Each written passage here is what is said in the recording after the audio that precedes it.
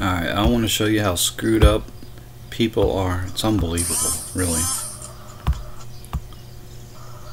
About the end times, the Antichrist, the lake of fire, Gog and Magog. It is, the whole video, amazingly, is accurate. So let's see how accurate this video is. Charles. Neurologists are stunned. They've confirmed that ear ringing is shrinking your brain cells. Jesus. That's good. Oh my goodness. That's shrinking my brain cells. Okay. So this is Charles Lawson.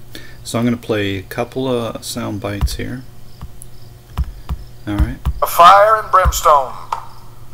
Imagine that you are a dweller on this earth, and that's what they're called in the tribulation, earth dwellers. And you are a dweller on this earth. And we've come down to the end of the tribulation period. And the second advent has taken place. And this creature has been consumed before your very eyes. And now you are about ready to lay your eyes upon the judge of the earth. And he takes the Antichrist and casts him into the lake of fire. And you are about ready to go into the millennium. You talk about Alright, so that's one part. Just keep that in mind, what he's saying here. From the foundation of the world, they're about to enter into the millennial kingdom right here on this earth. For 1,000 glorious years, the Lord Jesus Christ is going to reign from Jerusalem. 1,000 years of righteousness like this world has never known. 1,000 years like this world has never known. Now listen. For 1,000 glorious years, the Lord Jesus Christ is going to reign from Jerusalem. He's going to reign from Jerusalem. So where is Jerusalem? You know, I've showed this before. Let me see. You know what? I can't remember now. Let's see. Oh, I might have to do it a different way, huh? Let's do it this way.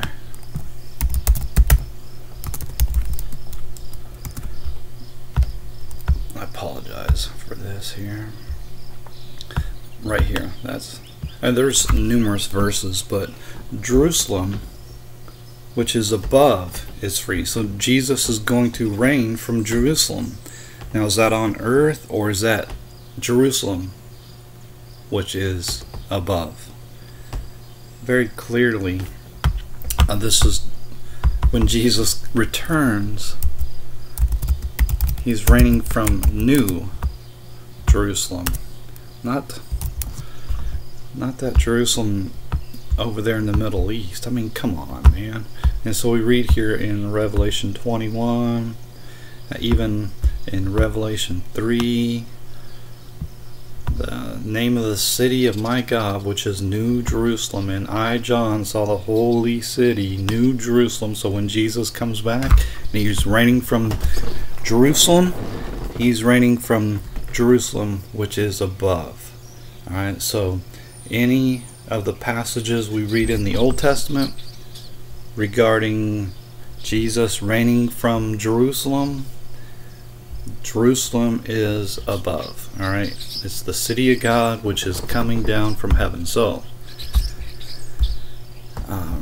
you know, this expert here, he's getting it wrong, man. He's getting it wrong. And then not only that, he's saying that there's going to be 1,000 years of peace like the world has never seen.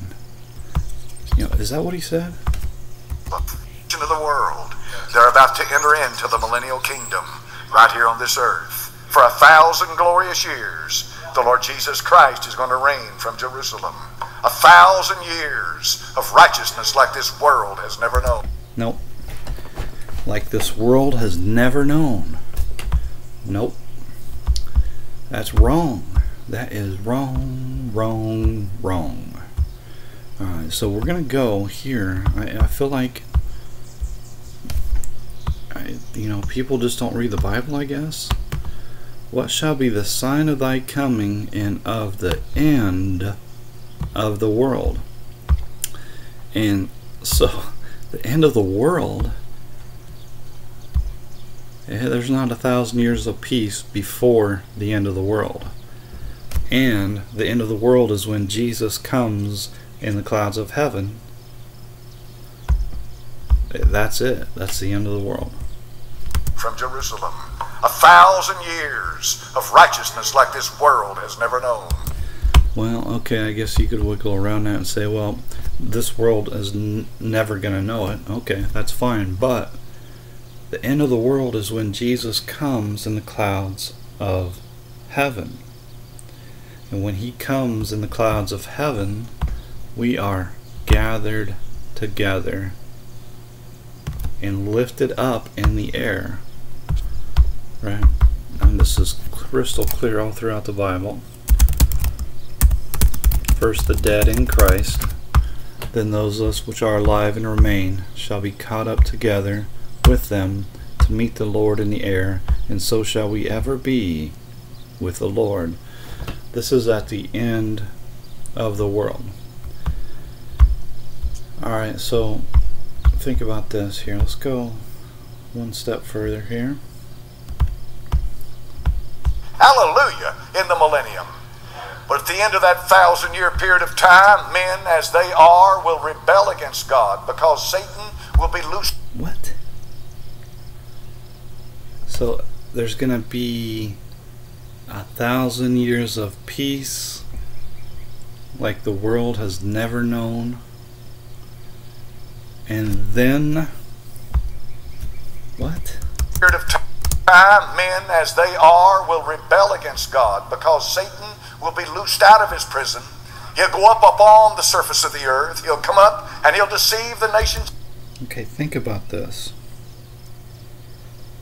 This doesn't make any sense at all. So let's go to Matthew 13. Alright, so I listened to parts of this, and he also points out Matthew 25. So first of all, we'll go to Matthew 13 here, and the parable of the wheat and the tares. Alright, the harvest is the end of the world, and come harvest is when the wheat is separated from the tares. The tares are gathered and burned. The wheat is gathered and put in the barn, right? Somewhere. Where's that word at? There it is. But gather the wheat into my barn. Alright, so then let's go to Matthew 25. See, at the end of the world, I mean, that's it. It's the end of the world, and all the unsaved are done away with. Alright, so when Jesus comes in the clouds of heaven, we are gathered together. Now, you can't get around that. And then when Jesus comes in the clouds of heaven, it is the end of the world. You can't get around that. And then when Jesus comes in the clouds of heaven,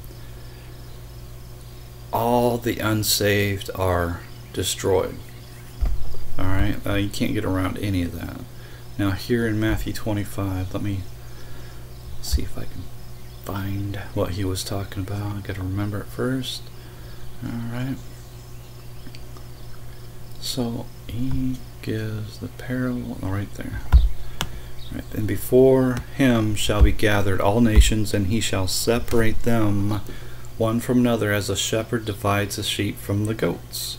When the Son of Man shall come in his glory, and all the holy angels with him, then shall he sit upon the throne of his glory, and separate the sheep from the goats. I mean, how many times does the same thing have to be said? It's using different words, different ways to understand it, but it's all saying the same exact thing. When Jesus comes in the clouds of heaven, it's the end of the world, and that's when the saved are separated from the unsaved, and the unsaved are destroyed forever. Now, Charles Lawson is saying that Jesus is going to be here on earth. So, I mean, it's very clear. Hold on a second now. It's very clear when Jesus comes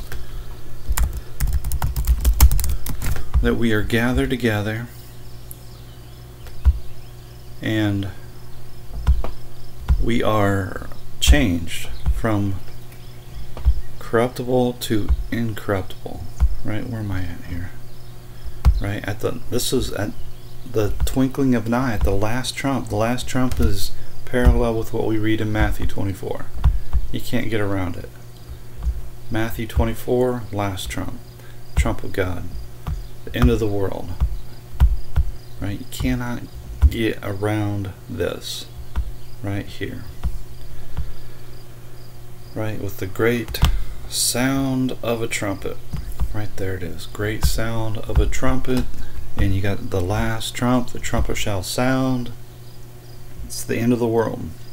And the dead shall be raised incorruptible. And we shall be changed. Right? For this corruptible must put on incorruption. Okay, so in Charles Lawson's theory is that Jesus comes, we are changed into our incorruptible bodies. Alright? And so, for whatever reason that's not explained, there's 1,000 years of absolute peace. Okay. I don't know why it's only 1,000 years. I was hoping for eternal life. But Charles Lawson says it's only 1,000 years. Okay, so think about this. So Jesus comes and there's a separation, the saved from the unsaved. The unsaved are destroyed forever, so all that remains are the saved people. And it's 1,000 years of absolute peace. No sin whatsoever for 1,000 years. Until at the end of the 1,000 years, men as they are will rebel against God, because Satan will be loosed out of his prison, hallelujah, in the millennium. But at the end of that 1,000-year period of time, men as they are will rebel against God. Wow. So, saved men changed into their glorified bodies are going to rebel against God? Do you think God's teaching that? God, because Satan will be loosed out of his prison. He'll go up upon the surface of the earth. He'll come up and he'll deceive the nations again, Gog and Magog, and they'll come out to a great battle that time. God will wipe them from this earth and wipe them into their... It doesn't make any sense at all. So Jesus comes back. It's not the end of the world. And there are, I mean, obviously there are people that are changed into their glorified bodies. And death is done away with forever. Man, I can't even begin to make any sense of this. Alright, so according to Charles Lawson, after we are transformed into our glorified bodies, there's 1,000 years, and then Satan is loosed, and the only people around are those of us that are saved. What's the point of this? And then what happens? He gathers together the nations. No, there's only one nation. It's the people of God. That's it. And so what? Everybody's gonna join up with Satan, and God's gonna destroy us all? It's not making any sense at all. So let me make this simple. Alright, first of all, the key to understanding Revelation 20 is very simple.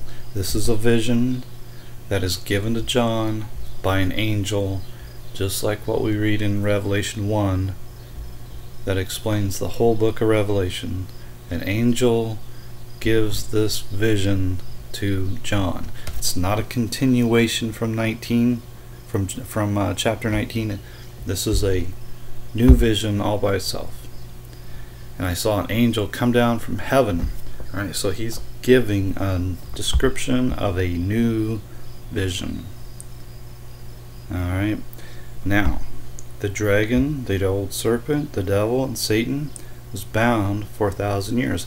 Right now, dragon, that old serpent, the devil, Satan is bound right now. Why is that? Well, if you understand the Bible, you understand the covenant, the promises given to Abraham and his seed, you understand that the people of God are the 12 children of Israel. All right, and they became nations. All right, they are the children of God, and they were of one people. Now Jesus comes. Okay, so Jesus comes and he makes the kingdom of God available to whosoever believes. All right, when he does that, then Satan is bound. Okay, so no longer is the people of God in one country, if you will, and all the countries around are deceived by Satan. Now the kingdom of God is available to whosoever believes. So now there's not just the one country of people. You understand? Now the kingdom of God belongs to whosoever believes. And Jesus says, the kingdom of God shall be taken from you and given to a nation, bringing forth the fruits thereof. And oh, what? How do I do that? I always do that for some reason. So here in 1 Peter 2, we read, which in time past were not a people, but are now the people of God. Right? We Christians are the holy people of God. We are the chosen people of God. We are the nation of God. We are the children of God. We are the children of Israel. You go back to Exodus 19, for example. They were a kingdom of priests and holy nation. These words which thou shalt speak unto the children of Israel. And you see here in 1 Peter 2, you're a chosen generation, a royal priesthood, a kingdom of priests, right? And holy nation, right? And holy nation. These are the words which thou shalt speak to the children of Israel, which in time past were not a people, but are now the people of God. Alright, so you had it essentially within one country all the people of God. Now the people of God is all throughout the world. That's when the dragon, the serpent, the devil, Satan is bound for 1,000 years. So you can't get around that. There's nobody that can explain it any differently, because there's no other way to explain it. Alright, now one key here to understand that also is when he is loosed, he goes out to deceive the nations, which are all around the world. Now when this happens, where are we? We're up in the air with the Lord. Right, there's no way around this. Right, because when Satan is loosed and he gathers all the people, just like in the Old Testament, outside of the country of God, Satan was deceiving all those nations. Now that luxury of his, if you will, has been taken away. But at the end of the world, when we are lifted up, now Satan is loosed and he can once again deceive the nations, because we're up in the air. We're separated. So now Satan gathers together his people, which are the unsaved. Right? And then they compass the camp of the saints about. Right? So like in the Old Testament, there was the country of God, and then all around, compassed all around the country of God, were countries of Satan, nations that were deceived by Satan. Now it's going to happen again. The difference is we are up in the air with the Lord. Get it? Now we are all gathered together once again, just like many prophecies in the Old Testament that the children of God will be, gathered together. This is all so simple. Okay, so we're up in the air, and our enemies are gathered against us, compass the camp of the saints about, but they are at our feet because we are up in the air. Genesis 3 verse 15. I will put enmity between thee and the woman, and between thy seed and her seed, and it shall bruise thy head, and thou shalt bruise his heel. Alright, that's God talking to the serpent. Alright, it shall bruise thy head, and thou shalt bruise his heel. Think about that. That's Jesus up in the air, and he's stomping his foot on the head of the serpent. Psalm 110. Till I make thine enemies thy footstool. Alright, thy footstool. So again, God stomping his foot on the head of the serpent, destroying all wickedness forever. Alright, in Revelation 3 verse 9, I will make them to come and worship before thy feet, and to know that I have loved thee. Alright, so our enemies are going to come to our feet. God is going to make them to know that he has loved us because we believe in him, and they don't. So they are gathered at our feet. They are compassed about, but we are up in the air, and fire comes down from God and devours them all. Alright, destroying wickedness forever. Alright, so this is at the end of the 1,000 years. Why is it 1,000 years? Well, this is a very unique time period, because before Jesus came along, there was just one country of people, and God was only watching over that one country of people. Now everything's changed, right? Now it's whosoever believes in the Lord Jesus Christ shall be saved. So now God is watching over all his people all throughout the world. I mean, it's really kind of simple. Alright, what's not simple is this idea that Jesus comes in the clouds of heaven and it's not the end of the world. And what's not simple is this idea that there's going to be 1,000 years of peace, and then Satan's going to come back. That's not simple. It's confusion. And it's stupid. Because there's no point in it. And if you're going to teach this stuff, now I want to hear you talk more about this idea of glorified people living amongst unsaved people. People having sex. People having dirty sex. People having babies, and Sodom and Gomorrah and all that sort of stuff. Talk about all that. How people that are glorified living among people that are having sex and dying. I mean, what's changed? What's the point? That's not supported by Scripture anywhere at all. It's ridiculousness, it's perversion, it's confusion, and it's not in the Bible. Alright, this stuff is so simple.